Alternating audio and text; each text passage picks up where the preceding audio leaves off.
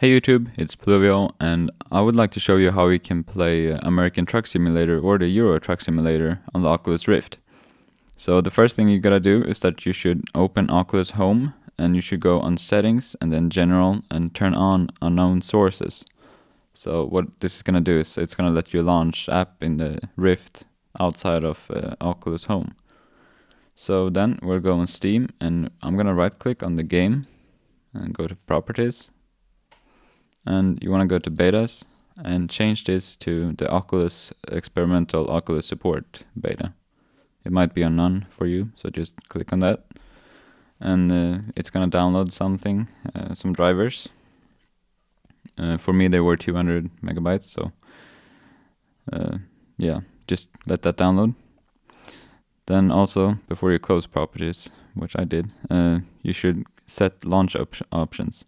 I can't do this right now because I'm on a different Steam account than where I have the game, but you're gonna click on this and you're gonna write in minus Oculus in just one word.